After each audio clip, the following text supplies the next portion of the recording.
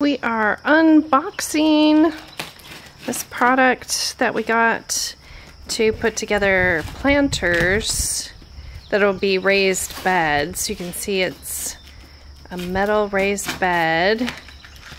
6-in-1 modular, so you can do 6 different shapes. It's got the thing there. Yeah, so it's got the info here on the different shapes you can do. And we thought we'd do a little bit of an unboxing. So you get a pamphlet that shows you.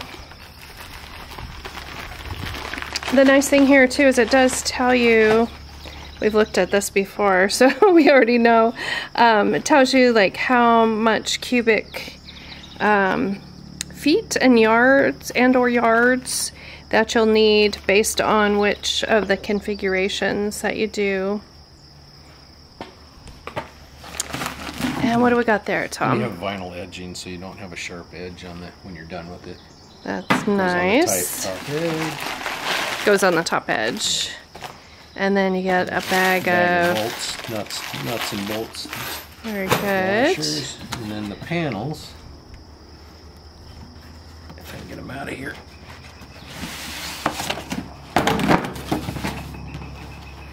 These individual panels that are plastic coated on the front and the back. Okay. So you gotta pull the plastic off before you start building it. So those are the straight pieces, and then you also have curved and then you get pieces. So depending on the configuration, Oops, okay. you'd end up with 2 to make the radius on each side. Yep.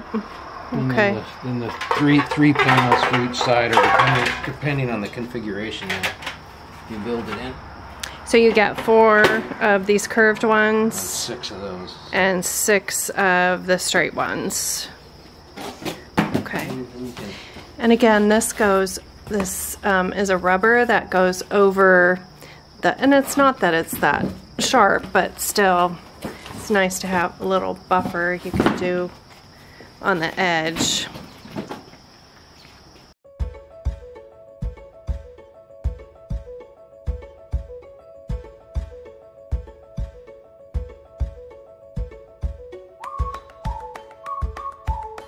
So it's 6.5 feet long by 2 feet using 10 pieces, and it'll be 18 cubic feet. So you put each of these individual panels together, and the top bolts have something so it runs across your hand very easily without hurting it. So as the dirt comes up, those bottom ones don't really matter for that, but the top ones are nice. And then there's this rubbery piece that goes along the whole top edge, so it's nice and smooth and good on your hands. Here's our progress so far in filling up these raised beds. We've got 2 of them full, and we're working on the 3rd one. My assistant is filling this one, and we're getting close. So we have 1 more to put together. So we'll have 2 rows here, and then we can start planting some vegetables.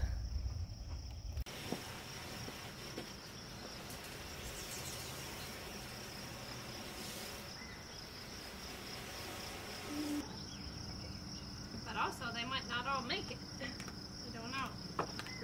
You know, I've had pretty good luck with tomatoes. But I've had half the cucumbers die, but tomatoes I've had pretty good luck with them growing. I think I got these wet enough. Probably not. You're always stingy on the condiments. Want all the same type together so we can know which is which? Well, that's, yeah.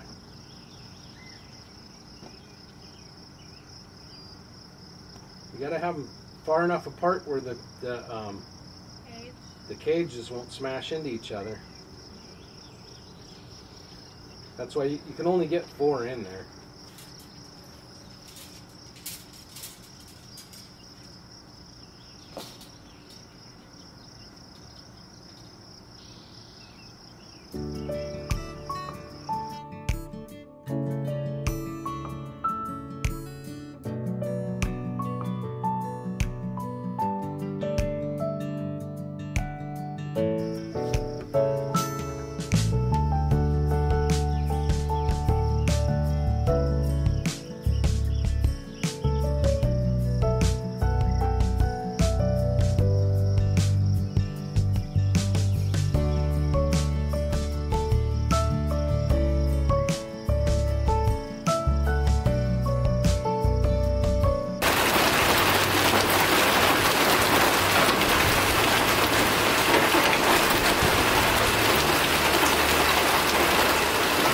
I was gonna show how we got our tomatoes planted and some temporary deer netting around them.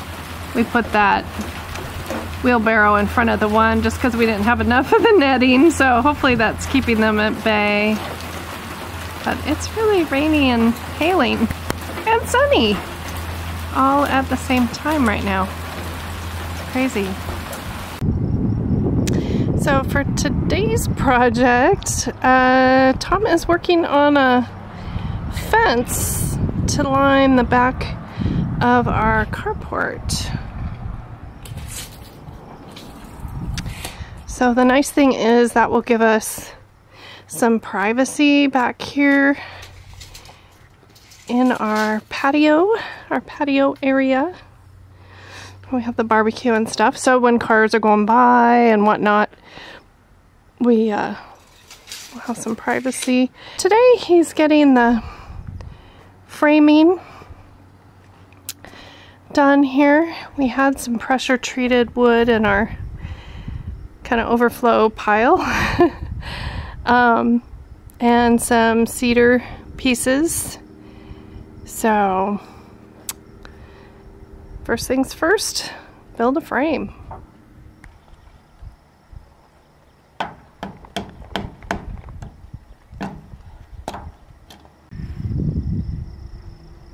So we got one section all the way built with the slats on there. It's looking pretty good. And just a couple more framing pieces. And then we can continue with the slats.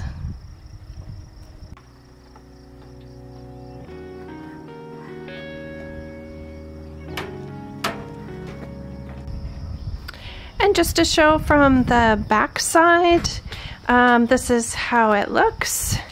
We still have some tools and stuff because the project is going to continue. Let me just back up a second. So here we'll have the cars, you can see with my car here, back in, and we just have a little screen. We did leave space between. I just think that is nice because we can kind of look through if we're on the patio and see if anyone's coming up the driveway or pulling in. And we do get some pretty strong, as I trip, we get some pretty strong winds through here that kind of tunnels through the carport. So we were trying to leave, you know, breathing room between the slats, but we did notice during some wind the last few days, it is moving, even though we've got the posts anchored down into the concrete. So I think what we're going to do is add something up to the roof of the carport in the middle, just to give it some extra stability and strength. So it's been a few days and I thought I would show you how the fence came out. So here's our patio from the, I guess I would call this the front side. It's the side that we're going to enjoy here on our patio and looking out at our scenery. We've got this finished fence now, and I think it looks really nice. It's going to kind of screen and give some privacy to this area. We do plan on doing another section a little differently, so you'll have to wait and see how that turns out. But we'll screen off because there is a driveway just beyond the tree, the closest trees there. So we just kind of want to make this a nice secluded area